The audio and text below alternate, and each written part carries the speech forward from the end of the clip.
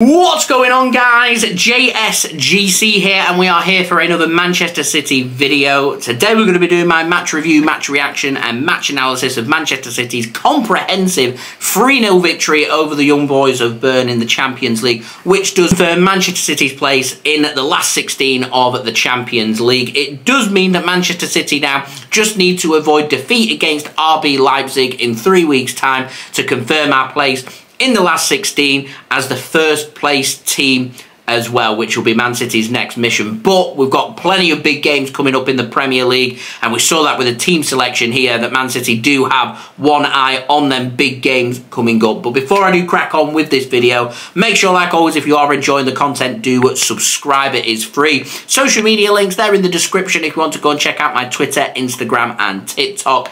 Email also in the description too if you want to hit me up for any sponsorships for any videos or any general business inquiries. Do leave a thumbs up, 100 likes is the aim, and do let me know your thoughts as well in the comments below. So, let's start with that team selection, because Manchester City rotated this team. I think the biggest call was going with Erling Haaland. I was convinced we would not be starting Erling Haaland. I thought it would be foolish to start Erling Haaland in this game. He limped off at half-time against Bournemouth at the weekend. We knew he was touch and go. I wasn't concerned about him not featuring against Chelsea, but I thought City wouldn't run the risk here of Erling Haaland starting this game. I thought he may be in the squad, but not starting this game. And there's Pep Guardiola rotating the team, but bam, Erling Haaland, you're starting the game. Big call by Pep Guardiola, and it pays off. He comes out with a brace, couple more goals for Manchester City, oozing more confidence, scoring a penalty, a very well taken third goal for Manchester City in this game, and Erling Haaland's second as well. It was a beautiful 20-yard strike across the goalkeeper. Chelsea,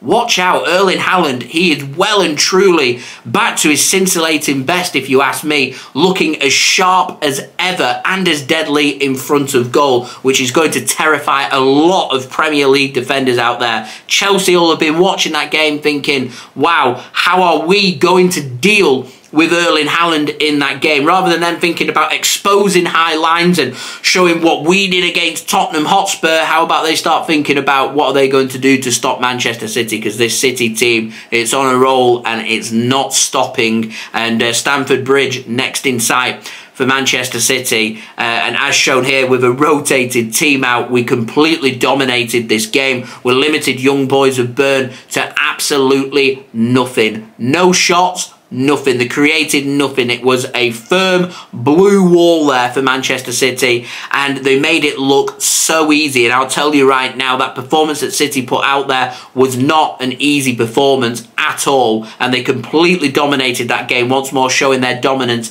at the Etihad Stadium. Any team that's coming to the Etihad, we've got Liverpool, we've got Tottenham Hotspur coming up, honestly, they'll be quaking at the thought of playing Manchester City, because City are just that good, in my complete honest opinion. Now, in terms of the other selections from this game, Manuel Akanji was selected to start this game. Kyle Walker came in late on, apparently due to illness for Akanji, so hopefully that's not too serious, and he will be good to go for Sunday's game against Chelsea, even if it is just an option from the bench. It's always good to have them options, because you never know if you are going to need them, in particular in a big Premier League game as well that can be very physically demanding. Also saw some big calls. Rodri not playing yet. Man City managed to completely dominate that midfield. I didn't think Young Boys of Bern were that good in their midfield play in this game. Their ability to move the ball from defence into midfield and getting their attack involved was completely non-existent, mainly due to how good and how organised Manchester City were. But also I thought Young Boys didn't really push the issue that much. They were more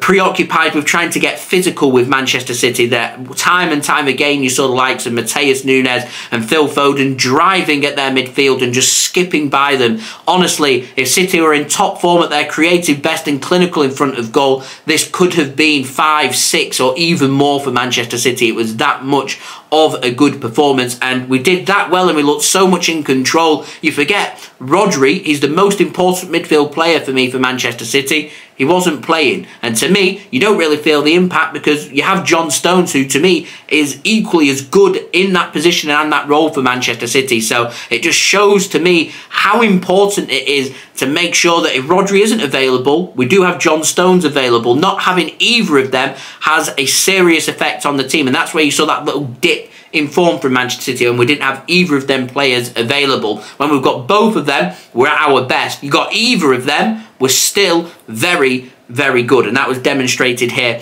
in this game as well. Rodri wasn't playing. We didn't feel the impact of that. We didn't have Bernardo Silva. We didn't have Julian Alvarez. It was a rotated team, and it still got the job done very convincingly for Manchester City. Jack Grealish grabs himself an assist. That'll make him feel a little bit better. However, if he wants to be starting games, to me, I need to be seeing a little bit more from him. I wanted him to get goals and assists. He's managed to do that. I didn't think this game was the most suitable game for him. And you might think I'm a bit crazy when I say this, but Jack Grealish thrives when teams are going to have a real pop at Manchester City. And I think Pep may have been fearful that young boys may have that pop like we saw in Switzerland a couple of weeks ago. It didn't really happen, but the likes of Chelsea, Liverpool, Spurs, Villa away from home, they will have a go at Manchester City. So Jack Grealish has got a big role to play in them games, if you ask me. Has he done enough, though, to be starting at the weekend? Well, Foden had a brilliant game. Bernardo Silva looks undroppable. I know he's been rotated for this game, but Bernardo Silva has to start on Sunday. And Jeremy Doku is on fire. Literally, he's having an insane season. How do we make room for Jack Grealish? Because surely somebody who can control the game as well from that wide position, as well as what Jack Grealish can, has to be starting that game. But how do you find room for him? That, to me, is the biggest selection headache that Pep Guardiola's got. I think Phil Foden's just given him another little headache. Well taken goal for that second goal. All of a sudden now, do you move Foden into the middle? Do you go with Bernardo Silva out wide? Do you change them over and put Bernardo into a deeper role and let Foden go out wide? Do you go with Doku and Grealish? Do you go with Foden and Grealish? Do you go with Bernardo and Grealish? Bernardo and Doku? Foden and Doku? What do we go with against Chelsea? There is a little bit of a selection headache there, and that's been caused by this match. It's a good selection headache, if you ask me. What do we go with? Do let me know in the comments below. I don't really think there's too much left to add on. City have qualified for the last 16 of the Champions League. We're not quite in first place, signed and sealed as of yet. We are in first, but we've not got that mathematically wrapped up. We just need to avoid defeat against RB Leipzig in 3 weeks' time. We can even afford a defeat as long as it's only by 1 goal, as it doesn't better our result that we got in Germany, and they'll work on head-to-heads, then they'll go on goal difference, and this convincing win here for Manchester City won't do our goal difference any harm whatsoever. So we've got another big game coming up in the Champions League. There's no real rest here for the Wicked. We can do a bit of rotation, of course, with them big Premier League matches coming up after the international break, but there are problems to think about after the international break. Right now, all focus needs to go on to Chelsea. City just gone back top of the Premier League. Spurs have lost their home game against Chelsea. Chelsea have managed to persevere through that game somehow yesterday. Despite Spurs being down to 9 men, they've still managed to make hard work of it, yet they've come out with a convincing win, and all of a sudden they're sitting on top of the world. Everyone's speaking about Tottenham Hotspur's heroic defensive performances. Chelsea won that game by 4 goals to 1. That's what that game shows to me. It shows to me that if they have their shooting boots on, they can hurt Manchester City. They didn't have them on against Spurs and still managed to come away with 4 goals. So Manchester City need a good performance if we're to get a win at Stamford Bridge. Not an easy thing to do, and following them games up with home matches against Liverpool, against Spurs, away against Villa, our next 4 Premier League games, and a game against Leipzig sandwiched between that game between Liverpool and Spurs. Not going to be easy for Manchester City. We know what it takes to beat these teams. We know what it takes to take control of the position that we are in, and you do that by taking it 1 game at a time. We've got the job done here. We're in the last 16 of the Champions League. Now it's time to focus on Chelsea away and trying to win that game. Pick up a win there, and all of a sudden the wheels well and truly in motion for Manchester City to try and do a historic 4 Premier League wins in a row. Right now, though, we're in the last 16 of the Champions League. We could start thinking about doing back-to-back Champions League trophies, which would be history in itself for Manchester City. For this evening, beat Young Boys by 3 goals to 0. Clean, comprehensive and confident performance from City.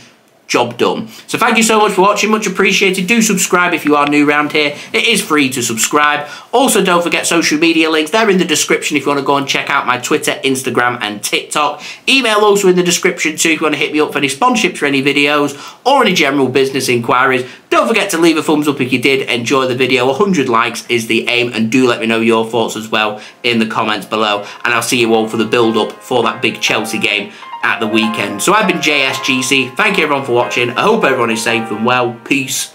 Ciao for now.